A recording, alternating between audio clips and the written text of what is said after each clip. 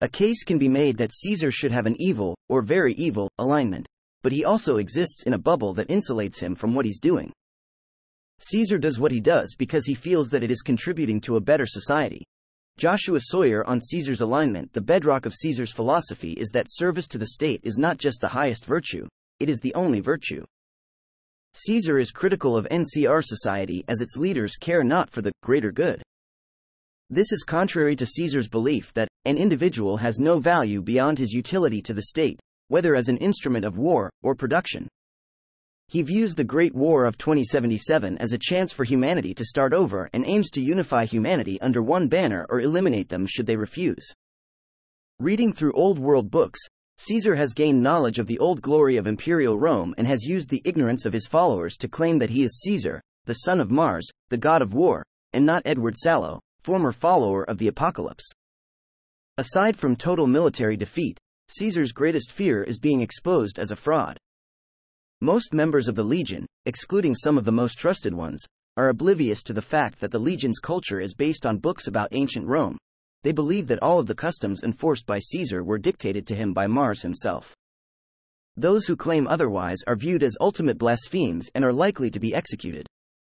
While some of the newly captured slaves are skeptical, they don't tend to be vocal about it, and their children are taken away from their parents to be raised by Caesar's priestesses.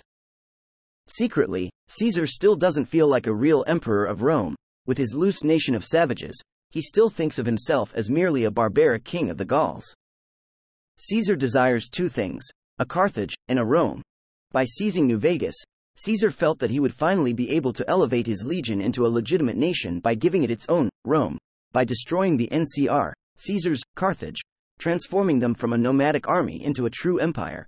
A militaristic, imperialist, autocratic, culturally homogeneous empire whose ruler holds undisputed power, a Pax Romana, which would prevent humanity from ever fracturing itself again.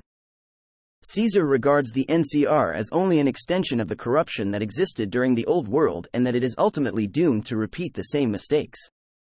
He sees in it similar attributes associated with the Roman Republic before Julius Caesar seized power: extensive bureaucracy, corruption, senatorial infighting, and filled with a people driven solely by greed and personal gain. It exists as the antithesis to the Legion and as a catalyst for change that only a confrontation with it can bring. A clash he sees as an inevitable product of Hegelian dialectics. The conflict is a vital one, not only for the future of his legion strategically but also philosophically. The NCR is the first of his enemies to which he is truly ideologically opposed and the first that can truly test the strength of his legion, as well as his philosophy. In his view, the NCR does not have a long-term solution to the problems of the wasteland. The bombs had reset humanity's progress and he believed the time had come to rebuild it into something new. He argues that NCR is weakened by its democracy, and that it was at its strongest when under the dominating rule of its second president, Tandy, whose popularity was such she remained leader of the NCR for most of her life until her death, as the Senate would never dare oppose her.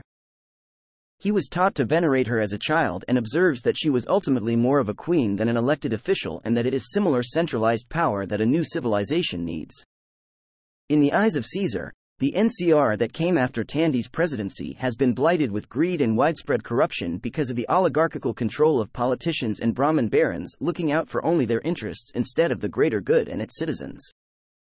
Caesar is simply quickening what is the inevitable, logical conclusion of the once virtuous NCR.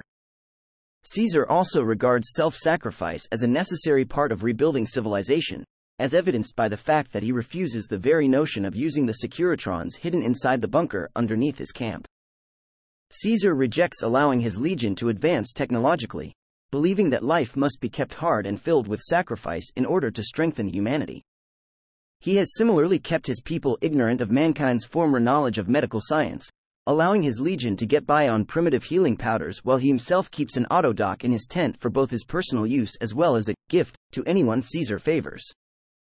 Similarly, drugs and alcohol are completely forbidden from being used by legionaries, so most legionaries must make do with previously mentioned healing powder, bitter drink, or concocting new remedies like Hydra, all with the caveat that the pain remains. Caesar is against homosexuality. As a result, homosexuality is punishable by death within his organization.